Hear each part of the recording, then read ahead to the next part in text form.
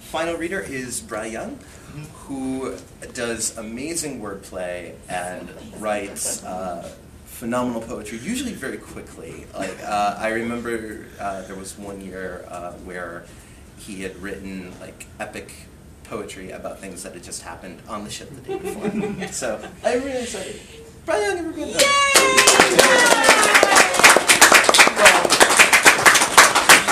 Sometimes I write really quickly, and sometimes I write like it takes me about a year or so, and sometimes, yeah, things happen. But I'm not, well, let's see if I can live up to any of those expectations that have just been set. So thank you all for staying around so long, and thanks to all the other performers who've like come up and read their work so far. I'm like really impressed and a little flabbergasted at what I'm supposed to do now. Yeah. Let me start out with something that Scott, my cabin mate last year, he's back this year with his fiance, watched me write frantically at a Johnny Rockets aboard last year's cruise, and then proceeded not to read at the open mic that was about to happen.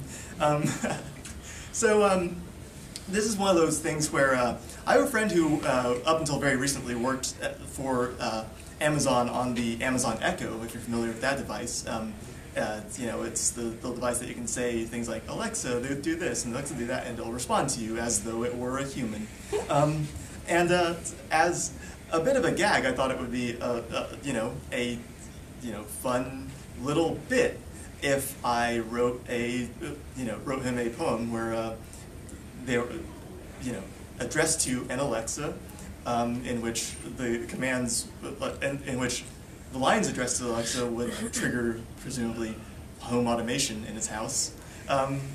And this was, a fine gag and a nice little, jaunt until I turned my brain to it, and it became sad and depressing.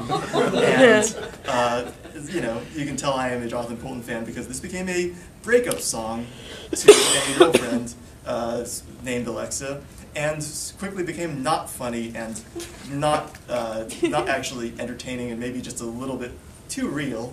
But here goes. This is called Alexa. Alexa, tell me what time it is. We've got work in the morning. Can we sleep pretty please? Alexa, know what the climate is? Because I'm getting the feeling that I'm getting the freeze.